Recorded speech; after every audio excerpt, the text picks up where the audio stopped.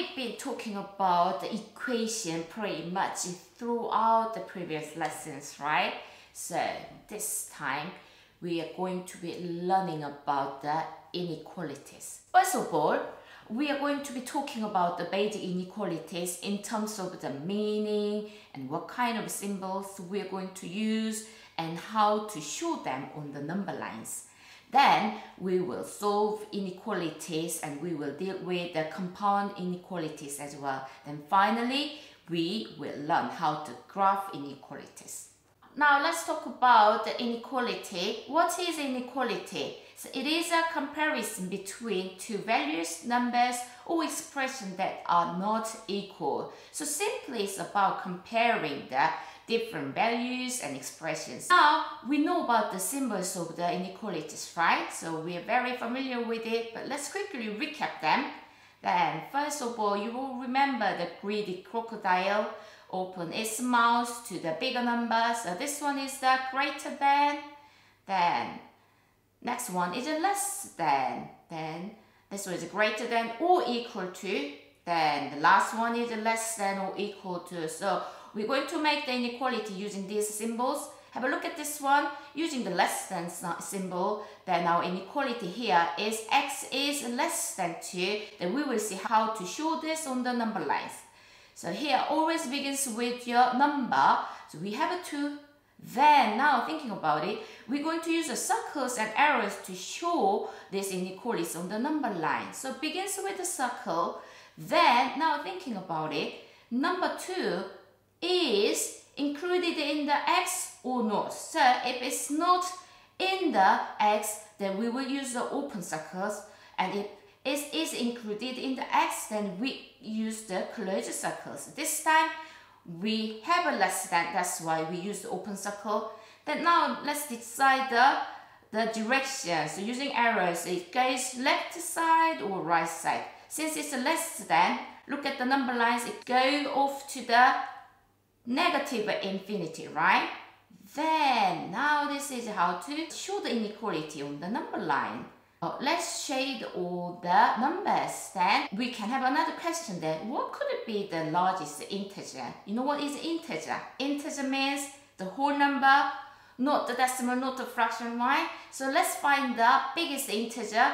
So this number line goes off to the negative infinity, so we can't find the smallest number, right? So negative number it begins with 2, but it can't be 2 because 2 is not included in the x. That's why next bigger integer is plus 1.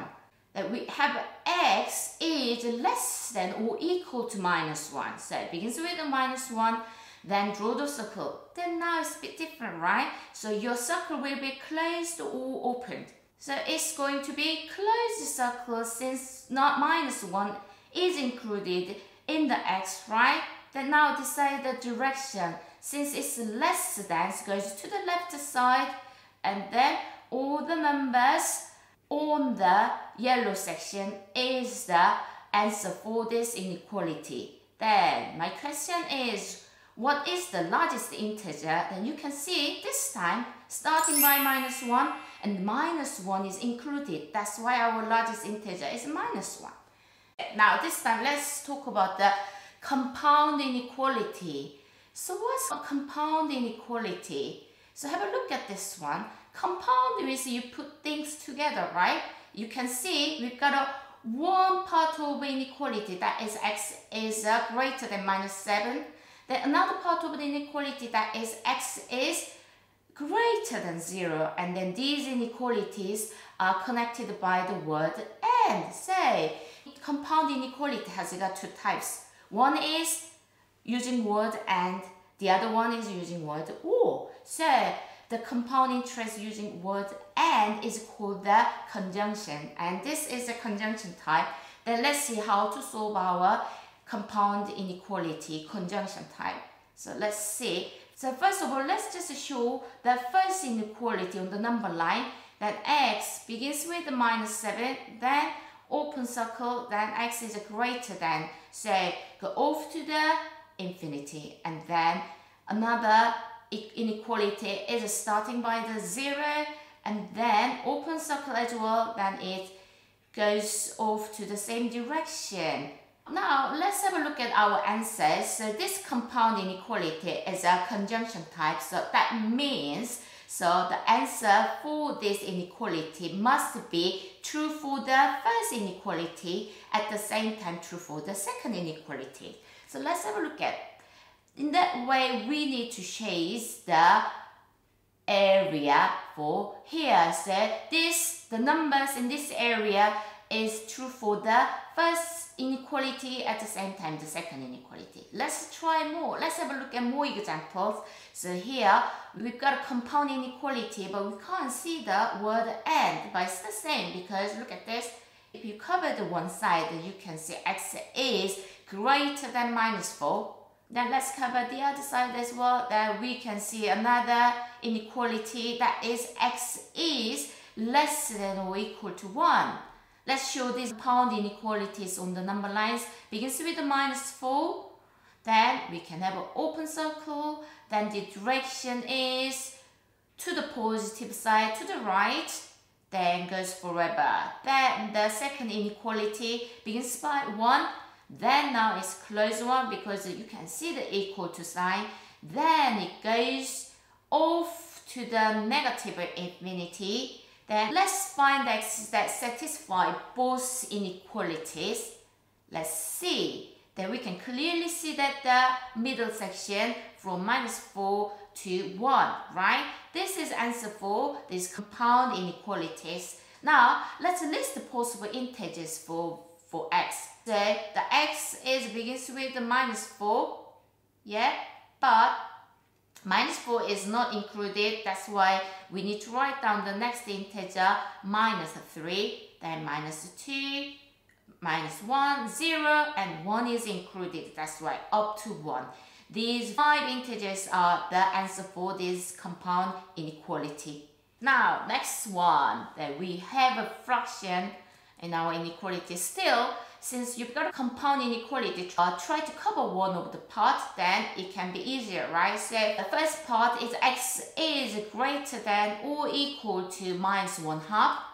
And then let's cover the other part that we have. X is less than or equal to 3. So let's put them on the number line. Then begins with the -1/2. So -1/2 is -1,5, right? So this number is midway between -1 and -2. So let's put the circle here. It's -1,5. Then we will have an open or closed one. Definitely closed circle, closed one, since we can see the equal sign. Then now direction is right side. Then now let's focus on the next inequality. X is less than or equal to 3. So it goes to the negative side. Then the middle section that both inequalities can be true is the yellow part. Then let's find our integers. So all the x's that is true for both equations will be -1.5 is not the integer, because integer is a whole number. Then since -1.5 is a decimal, right? So this is not a whole number, it's the in between the numbers. That's why -1.5 cannot be the answer. So we need to looking for the next integer that is a -1, right? So it begins with the -1. Then 0, 1, 2, 3 is included, 3. So only these 5 integers can be the right answer. Now let's move on to the next one, that we can see another compound inequalities, and this time it's a bit different because instead of the and word we can see or, right? So this is called the disconjunctions. So the disconjunction is different from the conjunctions. So let's see how they're different. Let's find the first inequalities, that is x is less than -1, then or x is greater or equal to 5. So let's put them on the number line. Begins with the -1, and then to the left side because it's less than, right? Then another inequality is x is bigger or equal to 5. So then these are the inequalities then. Can you see the same sections? No. Then how can we do it? So since we've got an or, that means answer for the first inequality and answer for the second inequality, both are fine. It's open to the both inequalities. Okay. In other words, all the values for either the first one or the second one can be the answer for these inequalities. Now let's move on to the solving inequalities. Inequalities is very similar to the equations. As you can see here, this time you can see both parts has got expressions, right? So now instead of equal sign, we've got a less than sign. Then what we can solve these inequalities?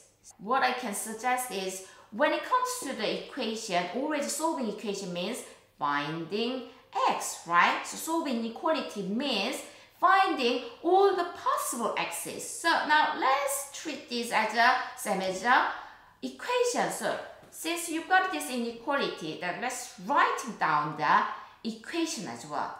Then now just follow the same step with how you solve the equation. So look, so when you find the x, what we need to do is we isolate x, then x equal the value. That's how we do it, right? Now let's take away 2x to the both inequalities. So it can be 4x plus 1, then you've got only 11 left, right? The next thing we can do is we undo the plus 1.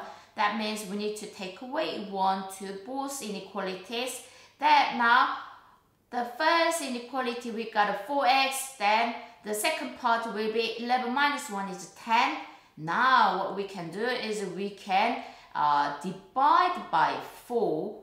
Then what we can get is x is less than, so what is 10 divided by 4? That is, say x is less than 2.5. Then let's have a look at this on the number line. So where is it? 2.5, that's midway between the 2 and 3. Then draw the circle, open circle, then it goes left side since it's less than. Then this is the solution for the inequalities. So as I already told you that the solving equation is finding x. Then since this is inequalities, your x is lots of numbers, right?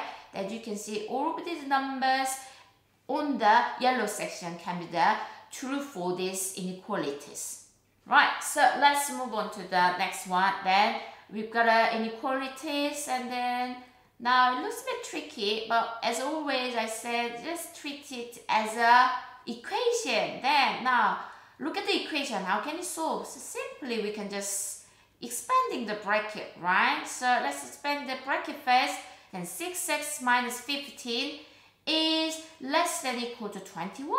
Then now what we can do is undo the minus 15, so plus 15 to the both sides, then 6x, then 21 plus 15 is 36. Then what we can do is undo the times 6, that's divided by 6.